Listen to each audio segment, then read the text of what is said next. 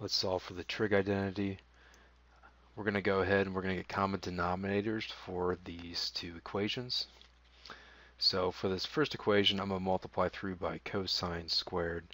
So I'm going to get cosine squared v plus quantity 1 plus sine of v squared, and all this is over 1 plus sine v times the cosine v. So I'm going to FOIL this out. This becomes cosine v plus 1 plus 2 sine v plus sine squared v, all over 1 plus sine v cosine v. And actually, sorry, this should be cosine squared.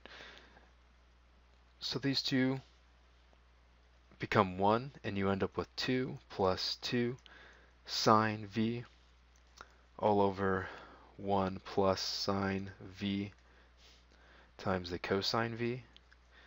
You can factor out a 2 here.